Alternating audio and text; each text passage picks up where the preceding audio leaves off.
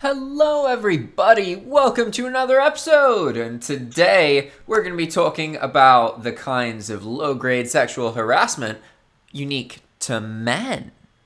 I'm pretty sure that, it doesn't really matter if you're female or a male, you're going to experience sexual harassment, and females are more likely to experience it, but in general, I know plenty of people who had issues with other people doing stuff to them that shouldn't have happened, who were males. So, let's see. This was originally by Chod. These usernames are such a bitch to read, holy shit. Anyway, let's get to it. Alright. First reply is by Blue Agave. I used to work for a catering company.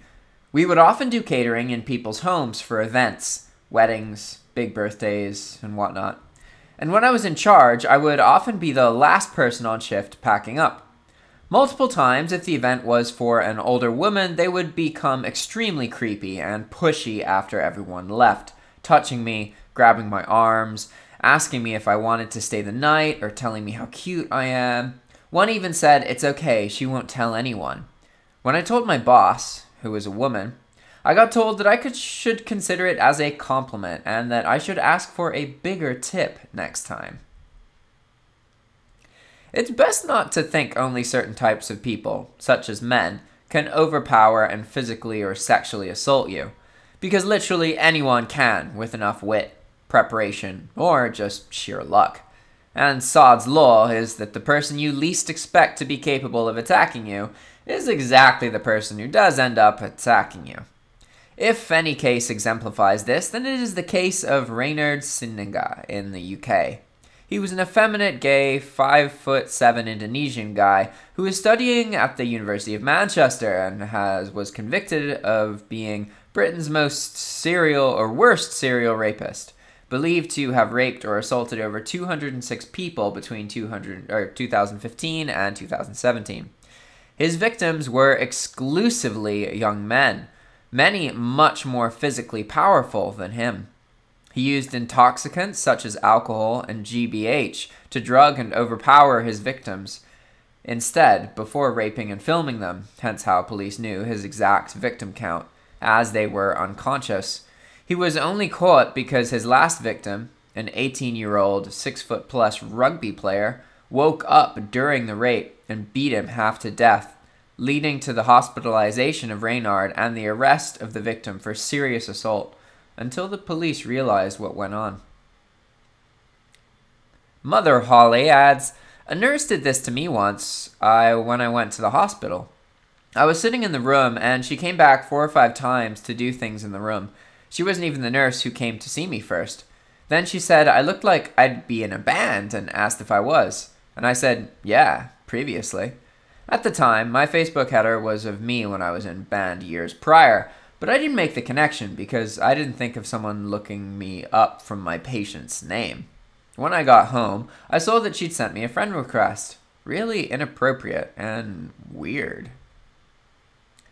Doomsday adds, "A similar thing happened to me when I was switching service providers for my phone. My family and I went over to Verizon's office to sign our contract and pick up our new phones. And this process, well, it took about 2 hours. I like to talk to the associates to keep the 2 hours from being boring. After we left with our phones, the associates that helped us called up to try and ask me out. I said no and blocked her number. My parents had to go pick up our tablet later that week and wanted me to go since I managed the contract portion and was the most knowledgeable about the plan. But I refused. They even encouraged me to take interest in her, which really killed me. They do not know about the phone call. I can only imagine the uproar if it was a guy calling my sister." Nifty Ifty adds, "Well, you would have to report the employee in order to sue, so yeah, sue. Gotta get that money. Only way a business will make changes. Remember, whatever work culture existed in that place that allowed for this to happen, it may be the individual employee did that, but this company put them in a position to be able to and apparently didn't do anything to prevent it. For instance, my company deals with personal records also. Every employee signs documentation and receives training about customer privacy and the consequences of intentional actions to circumvent these policies. If it happens and I get sued, you better believe I'm going to tighten those restrictions even more. But otherwise, I will assume what I'm doing is working well enough to not get sued. This is really taking this out of context. I mean, the person just knew the dude's name. Like, I mean, if they can find you by looking, just Googling or searching your name, like, it's not like they have your address or some, like, social security number, important information. Like, this seems like overreacting to me, because, like, yeah, guys and girls can be very creepy to strangers they're attracted to. And we like to make people seem as if they're crazy, creepy stalker people. But a lot of us who bitch and moan about this, in their shoes, in their circumstance, we actually end up doing something very similar. So I'm not saying it's okay to abuse somebody in any way. That's not what I'm suggesting. I'm just saying that we shouldn't be so quick to judge somebody for just trying to get a connection or a friendship. Like, we shouldn't bitch at people for just, like, sending a friend request. Like, even if they found out through something. I mean, okay, what? So it's not okay for your nurse to do that to you, but if, like, the sexy barista at the coffee shop does that, it's fine? Like, I don't know. I mean, like, where's the line? From my perspective, if they're literally just, like, what's the worst case scenario? They get your number and they contact you and you don't feel comfortable and you ignore them? What? And then they become a stalker and kill you? Is that what you think's going to happen? I mean, it's a bit sad, isn't it? Like, really? Is it that big of a deal that somebody might text you? You could fucking ignore the text. Like, you know, it's like, I understand more when people are complaining and venting about things people have done to them, or when people ignored them when they said they weren't interested. That is abuse. That is harassment. Just somebody hitting on you just because they're in a professional job. I mean, humans do that. It's gonna happen. Like, you can like to believe that every person who has a job takes the job more seriously than their interest for love, and that they're going to ignore an opportunity to make a connection with a person who they may fall in love with. I mean, okay, yeah, you can live in that idealistic world all you want. The point here is that just somebody trying to get in touch with you. I mean, I understand if you feel uncomfortable because they know your name because they were your nurse and they searched for your name on Facebook because they thought you were hot or something. I mean, that's probably literally what happened. Is that really that bad? It's one thing if they, like, searched for you, messaged you every single day, you said you don't want anything, and then they keep asking you. That's when it's abuse. That's when it's harassment. If somebody's literally just attracted to you and tried to get your number or contact you, I mean, really? Is that bad? I don't think it is. I really don't. Moving on. Miss Shap's dry vag adds same. The drunker people got, the more they would insist on checking.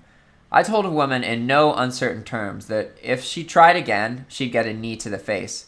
She said, "Oh, come on," and then went to crouch down and lift up my kilt. I didn't knee her to the face, but I did shove her to the ground. Her husband, who was there the entire time, then wanted to fight me. Every other groomsman held my back, thankfully, but it seems most people at the party thought I was the one out of line. The venue even cut me off but kept serving the drunk trying to see my dick. It still angers me to this day. Like, that is harassment. That is actual harassment. See, a person not listening to saying no, being ridiculous, that's harassment. Totally true. And it is true that, like, drunk old ladies can be, like, the stereotypical way you think a guy is. I guess some of those ladies can get real horny. Omar's Droog adds, I was in the military. One day we had a fundraiser where anyone who paid like $5 could wear what they wanted to formation. We were released to a long weekend directly from formation.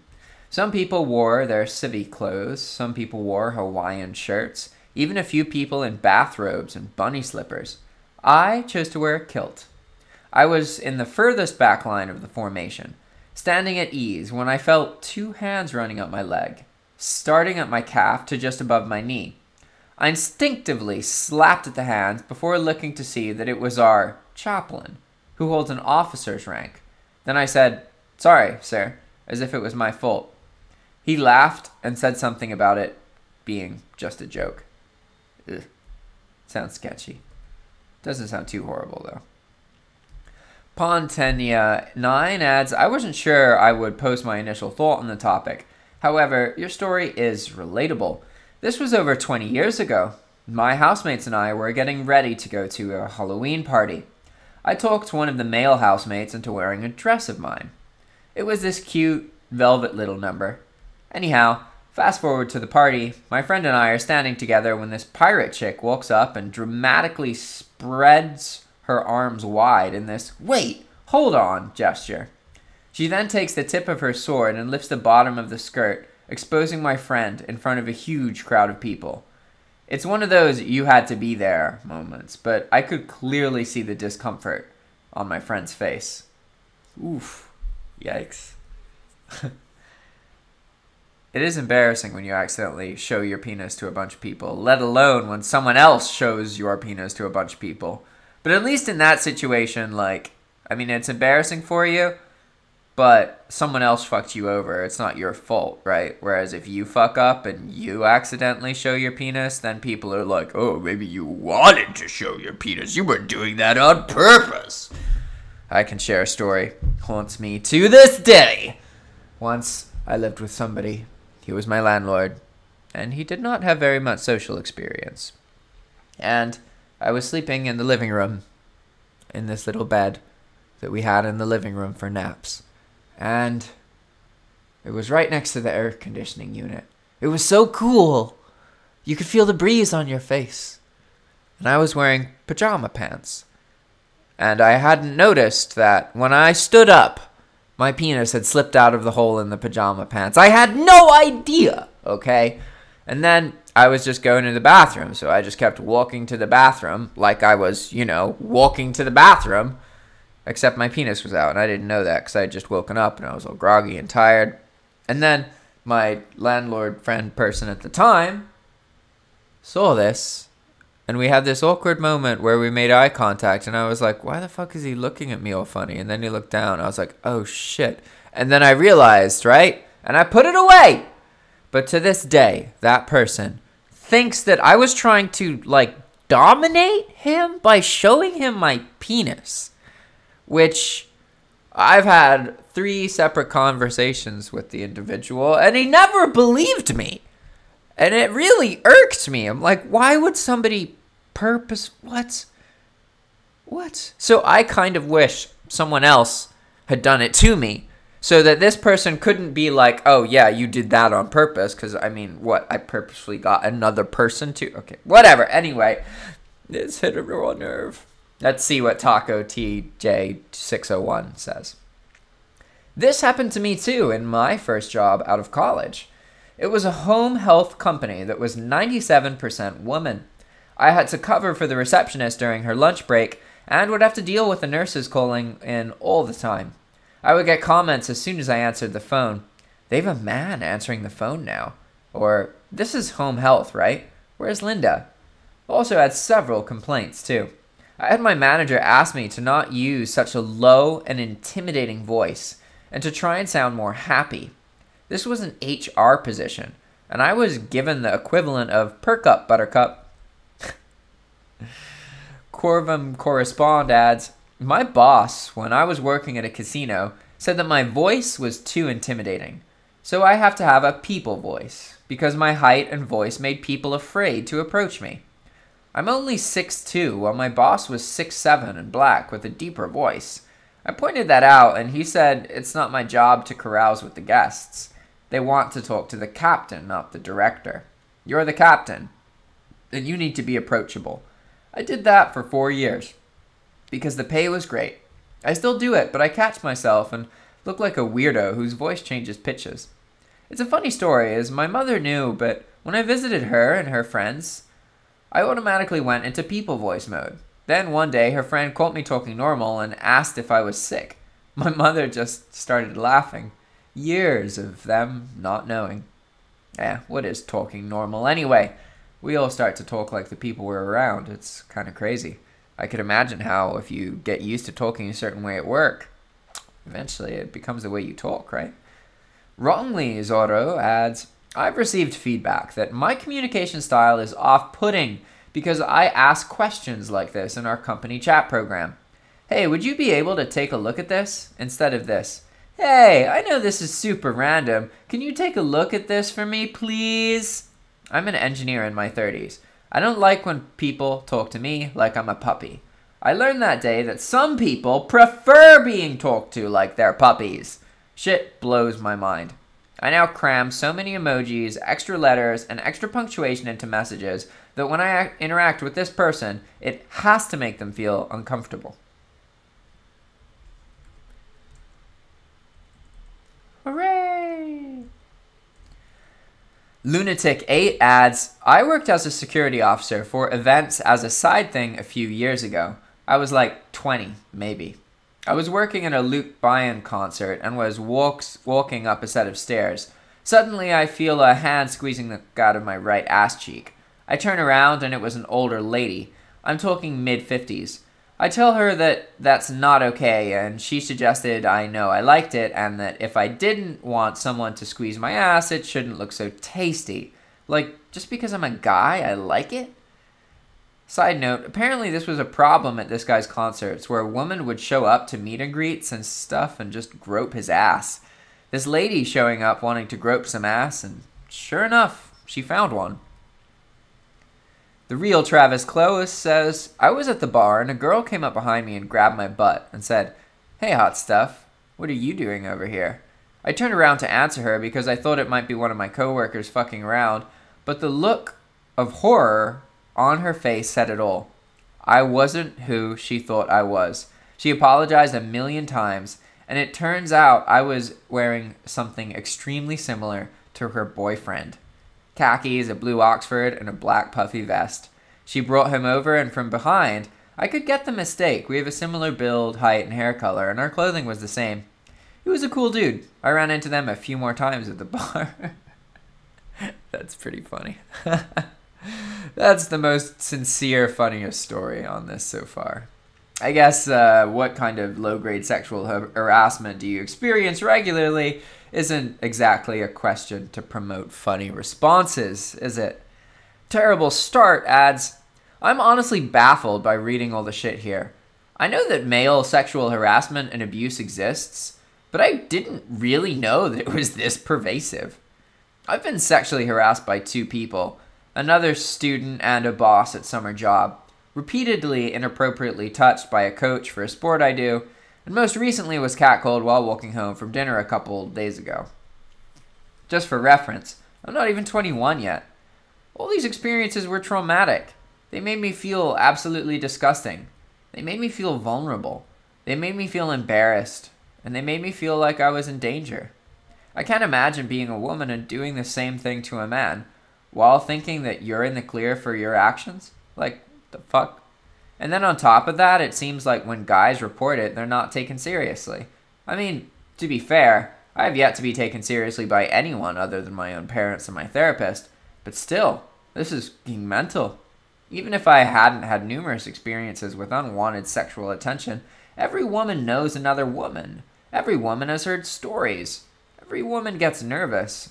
You don't need to be a victim to know how much it fucking sucks to be harassed or assaulted. How are there so many women that are oblivious to the fact that men are humans too? Treat others the way you want to be treated. We all learn that in preschool. You know what I'm fed up with people? I'm fed up with how much we're like, oh, women do this, guys do that. Women suck, guys suck. Men are bigots, women are bigots. It's like, we're all fucking human, guys. Seriously. There's abusive females and there's abusive males. When you talk about abuse, You shouldn't be being like, how could women not realize what they're doing? It's like, look, some women are shit people. Some men are shit people. The question is, how can people not realize what they're doing?